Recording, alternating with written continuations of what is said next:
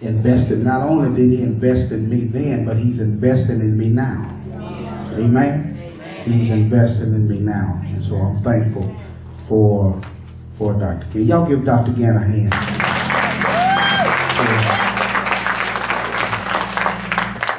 For putting on this, what, Pastor Ken, this is your 30th year?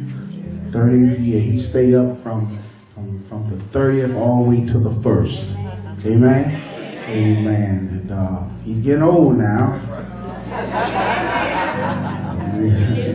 But he's still hanging in there. Mama stand.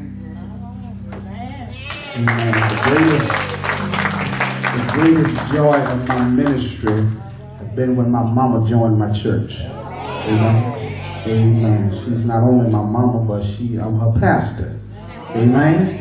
Amen. Can I do this a little bit? Can I do a little running? Yeah, do it.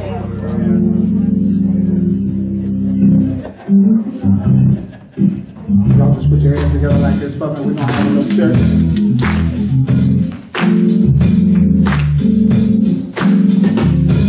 I'm running for my life. Running cause I want to see Christ. I made up in my mind. I'm gonna run, y'all, while I still have time. I've gotta, y'all help me here. Well, I've gotta run. Every day I've gotta run. Well, I've gotta run.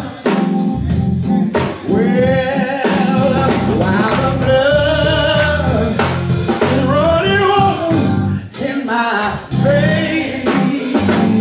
I got a verse for you, listen. When these eyes of mine